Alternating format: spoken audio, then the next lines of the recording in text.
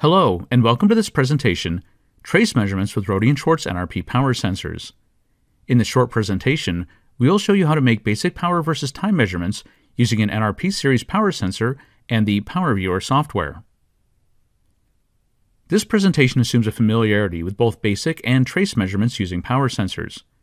If you're not familiar with these topics, or if you'd like a brief refresher, you might want to watch the presentations Understanding Basic Power Sensor Measurements and/or Understanding Power Sensor Trace Measurements before beginning this presentation. Basic trace measurements can be made with any diode-based power sensor, but pulse measurements require the use of a so-called wideband power sensor, such as the NRP Z8X series sensors. We'll explain the difference between trace and pulse measurements shortly. In this presentation, we'll be configuring the sensor and generating traces using the Power Viewer software application. If you're unsure about how to install or use Power Viewer, step-by-step instructions can be found in the presentation Getting Started with Rohde and Schwarz NRP Power Sensors. You should already be familiar with the more common continuous average power measurement in Power Viewer. For trace or pulse measurements, we'll need to be in trace mode. The trace measurements can be stopped and started by using the start and stop buttons in the toolbar. Before we can make any trace or pulse measurements, we first have to trigger on the signal. Usually, we want to trigger on the power of the pulse signal, as opposed to an external trigger source, so we'll set the trigger source here to internal. The next important step is defining the trigger level, here minus 20 dBm, which is represented by a blue horizontal line in the trace screen. The trigger level doesn't have to be exact. We can usually change trigger levels somewhat and still get acceptable results.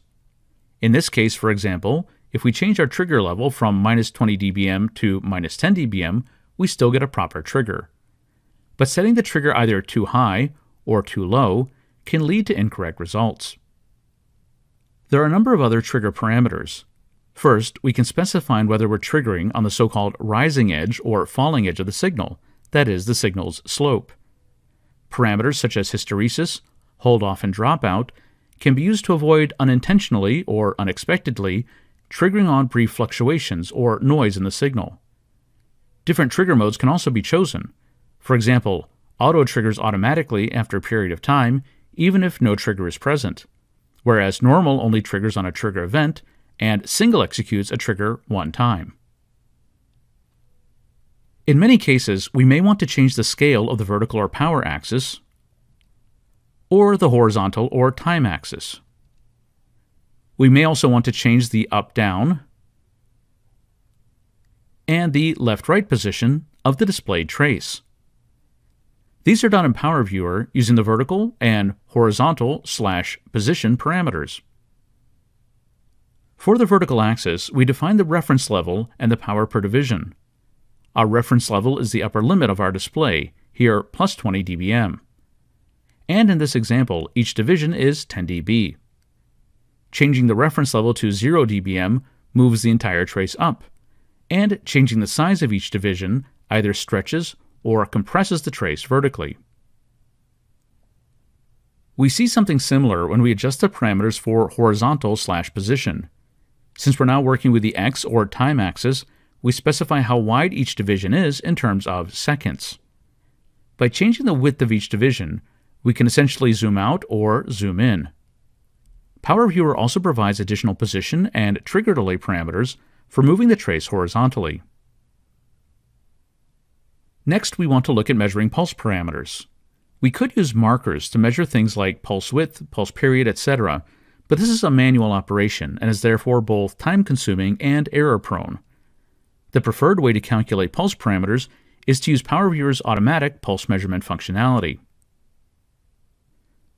There are a number of pulse measurement results available in Power Viewer, such as rise time, fall time, peak power, etc., and these can be individually enabled or disabled.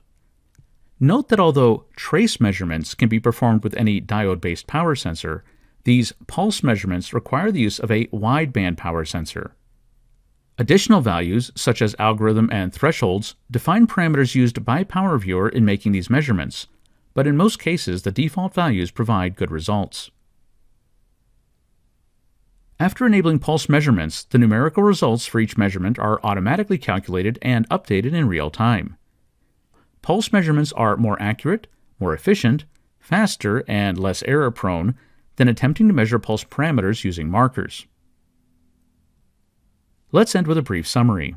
Simple trace measurements can be made with any diode-based NRP series power sensor, but pulse analysis, or pulse parameter measurements, require the use of a wideband power sensor, such as the NRP Z8X series.